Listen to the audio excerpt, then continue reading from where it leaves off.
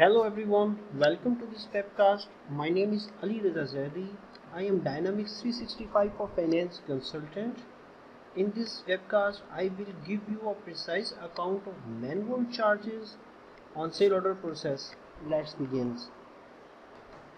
For creating and then go into charges setup and click on charge code.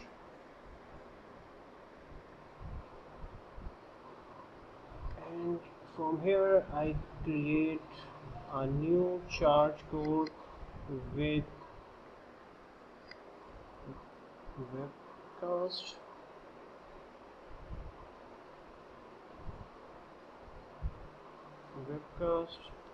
From debit account I have to select customer / vendor and rest in left rest, and from credit side I have to select a ledger account, and from posting I have to select customer revenue, and from account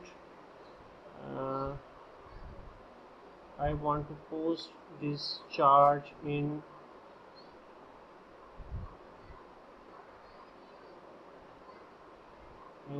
other receivables. Click on save, close. Now go on a sale order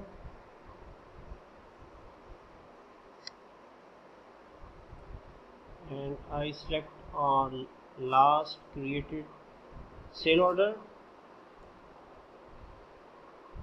which is not yet invoiced, and from cell tab and click on the charges,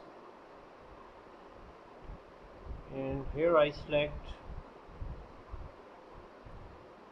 the webcast. I create a new charge code here and I set its amount is $50. Click on save, close this form, and now I go to confirm this sale order, and I want to generate a sprint so we can see charges is applied on header level or not.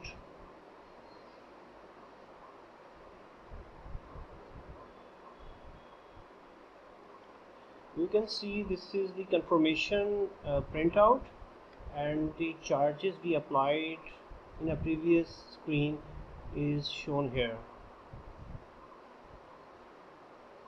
Thank you for watching. See you in next webcast.